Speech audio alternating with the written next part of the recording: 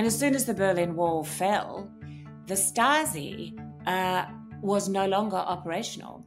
So interestingly, the Stasi kept more files on its own population, a relatively small population of 17 million people. It kept more written records on its population than in the rest of German history since the Middle Ages. So these are effectively the stolen biographies of an entire population.